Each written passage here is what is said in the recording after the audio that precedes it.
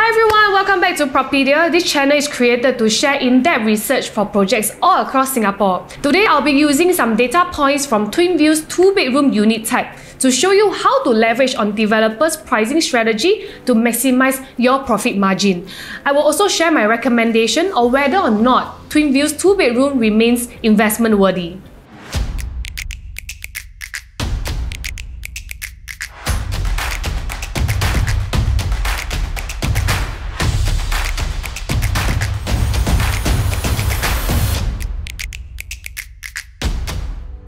But before I begin, here's an overview of Twin Vew.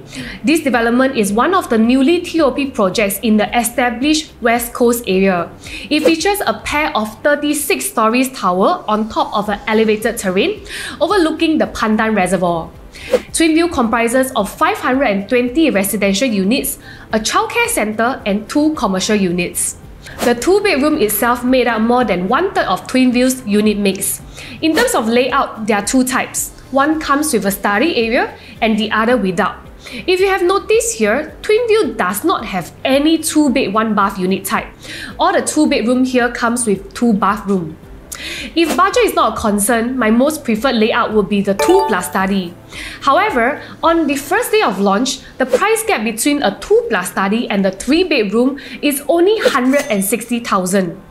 Given this premium, which unit type will you opt for in order to maximize your profit margin? Well, in the resale market, we could see that the 2+ study unit type as well as the other 2-bedroom unit type did outperform the 3-bedroom compact and clock the highest profit. But why? In one of my Ask Joy episodes, I have shared that developers tend to price smaller units at higher PSF and bigger units at lower PSF. But in the case of Twin Vew, its smallest unit, the 2-bedroom, is priced at a lower PSF than its 3-bedroom, which is the bigger unit. Therefore, it makes more sense to buy the 2-bedroom instead of the 3-bedroom on launch day. In the same video, I have also shared that in many mass market developments, low-floor units tend to make more money than high-floor units, mainly due to a lower entry price. But in the case of Twin Vew, units on the higher story have made more profit and clocked higher ROI. So, what caused this outcome? Well, when Twin Vew first launched for sale, the price difference per level for the 2-bedroom is only 5,000, which is very marginal. In the resale market, higher stories are able to command a slight premium because buyers are more willing to pay for it. Another example of such pricing can be seen in the principal garden.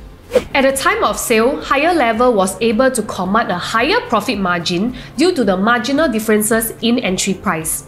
For intending buyers of Twin Vew's 2-bedroom, I do think that this product is still investment worthy, although the first owner have already enjoyed the first mover advantage. You can consider owning this property using the part rental and part appreciation strategy. Currently, it will cost about 1.2 million to own a 2-bedroom in Twin Vew. And for this, you can fetch a rental of approximately 3,600 per month. That's a 3.6% rental yield, which is considered very high in Singapore's context. Based on the 1.5% interest rate, the money mortgage works out to be $3,106. Taking the money rental, we will deduct the interest payable, maintenance fee, and property tax. And that will work out to be $1,815 of savings per month. If we multiply this monthly savings by 60, you will get a total of 108,000 savings in 5 years' time. Assuming the property appreciates by 100,000, your total savings will be 208,000. Using these savings and you combine it with the 25% down payment which you have put into Twin Vew when you first purchased it at 1.2 million, you will be able to upgrade to 1.75 million property when you dispose Twin Vew in 5 years' time. This is why property is always regarded as a form of forced savings.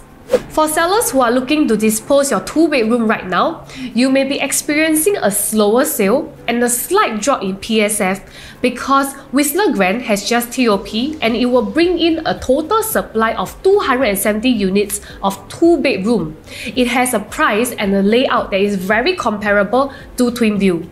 And with this, we have come to the end of my 2-bedroom analysis on Twin Vew. I hope you have some precious takeaway. Do not hesitate to contact me if you need any professional advice.